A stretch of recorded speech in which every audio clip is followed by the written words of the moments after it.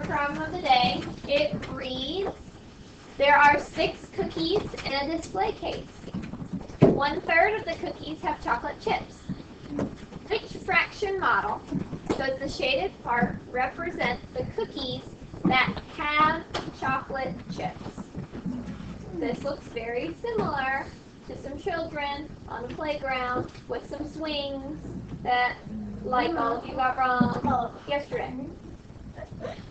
Alright, so we are looking for what fraction?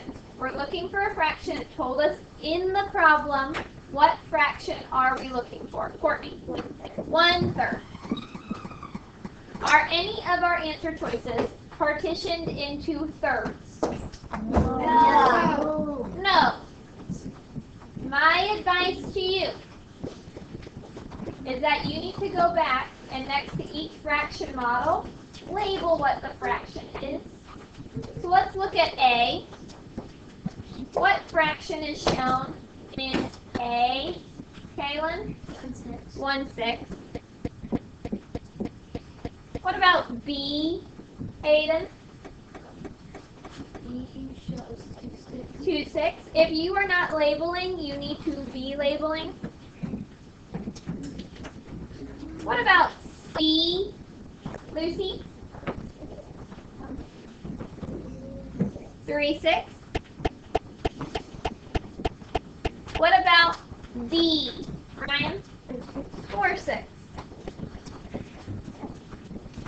Lucy is pretty much the only one who used this strategy throughout the test, where she wrote out what each fraction was, each answer choice. Do this. Do that. Because now that you have labeled what each fraction is,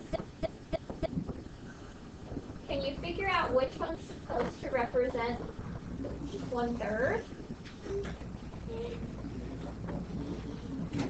What if you didn't know? Draw a bar underneath in your notebook.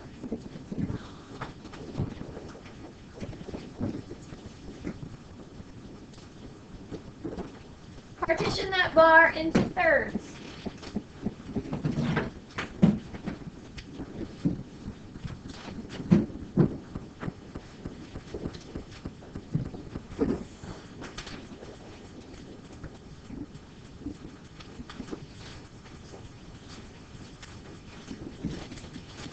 Draw another bar.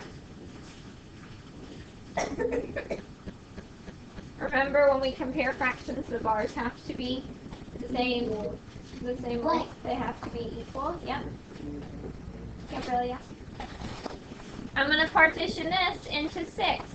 Why am I partitioning into 6? Because that's what all my options are broken into.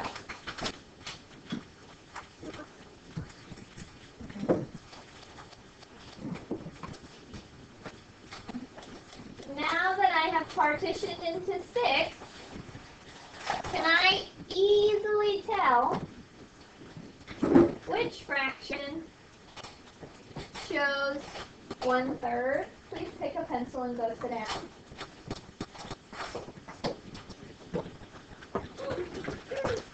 Can't we easily tell? Maybe, yes, no, Tajir? 1/6. 1/6. Those are equal? No. No. It maybe B, because if you shade in one more, then they'll both be even. Are those equal? Yes. Yes. So what is an equivalent fraction to 1/3? B. Mason?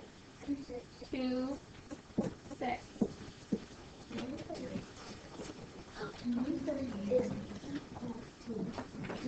So this model right here, B, that represents 2/6, it also represents 1/3.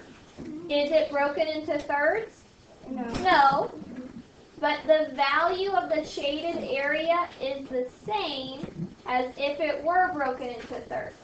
Are there questions about this? Because, like, 2 people got it right yesterday. Do we know how we got this answer? Gabriella.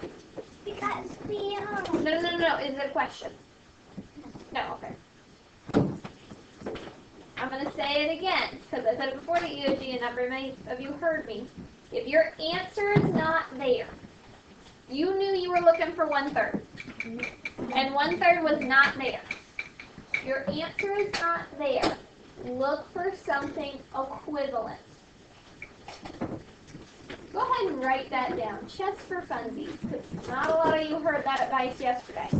If your answer is not there, don't raise your hand, Thomas Miller, because you're wrong.